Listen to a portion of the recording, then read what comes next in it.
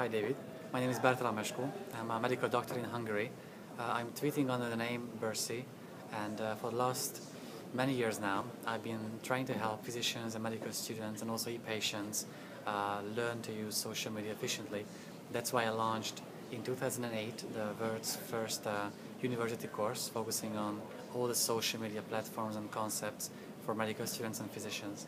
And now just a few months ago I just launched the digital format of the course, so then any medical students and physicians in the world can access the lectures, do the tests and get the final certification called the Ultimate Expert of Social Media. So when are you offering transferable credits? Exactly. And now I do the course, I teach the course at universities in Hungary, the biggest medical school in Central Europe, and students get credit points for finishing the course. Regarding the digital format, they get a certification, but I'm working on giving them CME accreditation as well in a few months' time. Well, that's terrific. So do you have any particular area where you get most of your students from online? Actually, I've been using my social media accounts for spreading the word about this digital course.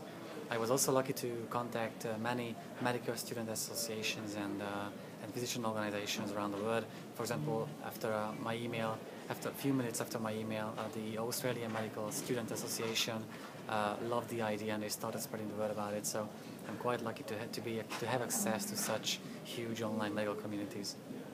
Well, that's fantastic. Well, you're really spreading the word about these tools, and certainly your reach is informed by the work that you've done up until now.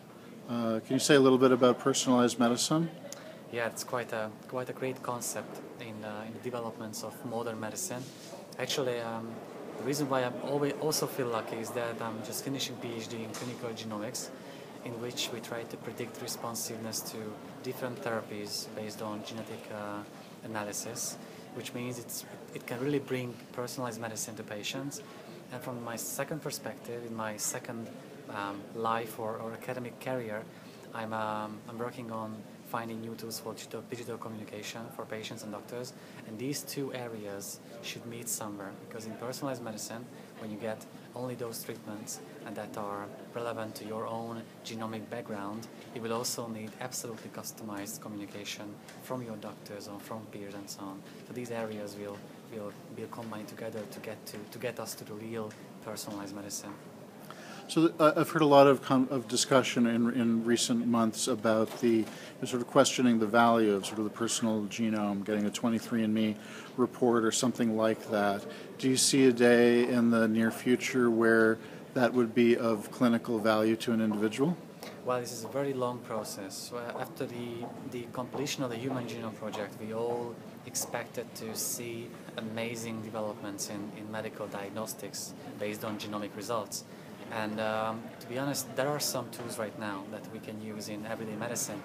So there are some real applications in clinical diagnostics that the FDA has approved in the last few years, even if there are only a few of them. But I believe that the main development for the next few years will be to see a rising number of these clinical diagnostic tools that are based on genomic backgrounds.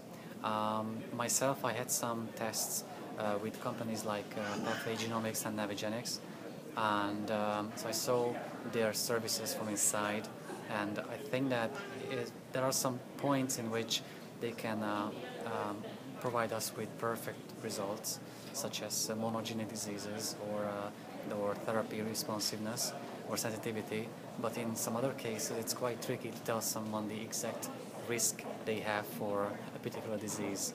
I believe it's a matter of time when we will get to a point when we will be able to provide useful information about genomic risk predictions for people. And so how do you tie together these two parts of your work? Well, not that easy. Actually, it's going to be simple in a few years' time, but right now to combine genomic results, in which I publish studies with my research group, and my other life in which I try to help patients and doctors through online tools. Actually, these fields are combined together in those direct-to-consumer genomic companies, but regarding my own life, my own professional life, I believe it's going to take a few more years to find the best combination of these two fields of interest. Well, thank you very much, and I wish you the best of luck with combining those. Thank you, David. Thank you, Bersi.